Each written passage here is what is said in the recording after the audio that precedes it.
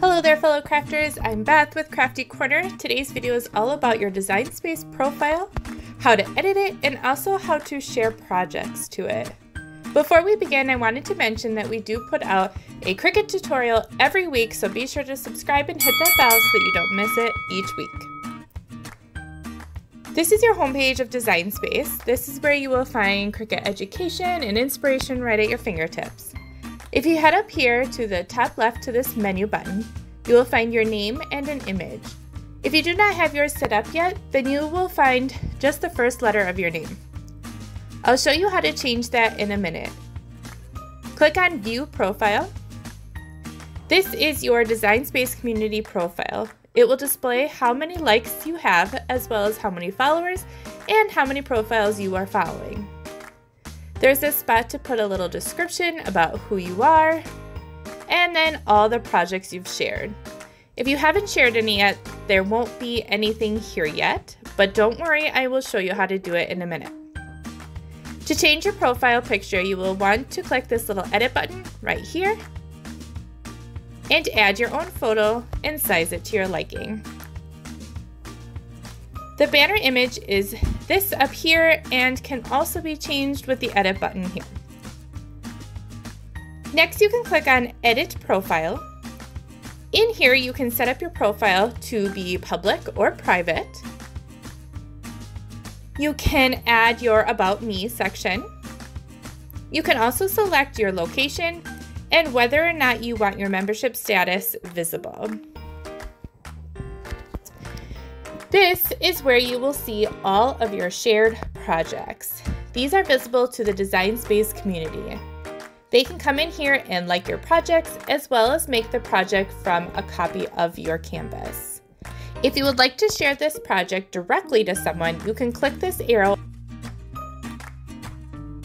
and copy the link here. Next, I want to show you how to share your projects. Let's head on over to the My Stuff section. These are all of your projects, shared and not shared.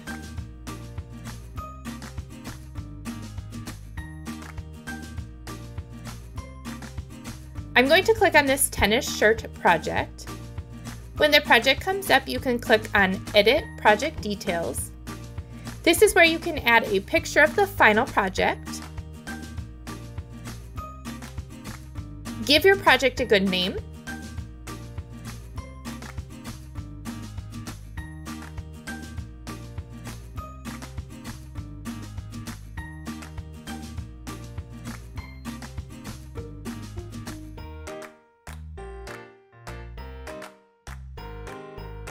Then in the description, you can add directions on how to make the project or what you use to make it, whatever you think would be helpful for the community.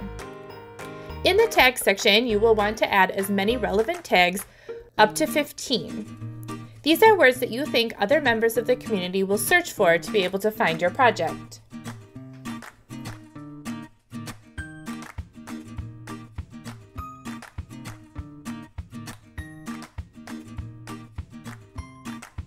When you have added everything to your project, you will click on Save.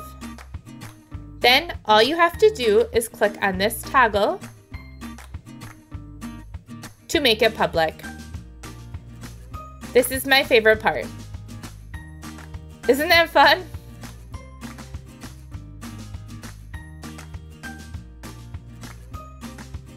Now we head back over to our profile. You will see the project we just shared. If you are wanting to find a profile to be able to follow it, you can head on over to your homepage and type in the search bar. Then it will find all the relevant content like images and projects, but you can scroll on down to the community members section, and then you will find the person you're looking for and go ahead and follow. That's all there is to it. Be sure to go and create your profile and share those projects, as well as find Crafty Corner and follow us as well. Thank you for watching our video today. If you want to see another Cricut tutorial video, click here. If you are looking for some Cricut supplies, click here to head on over to Craft-e-Corner.com, and be sure to subscribe to find all of our great Cricut inspiration. See you next time.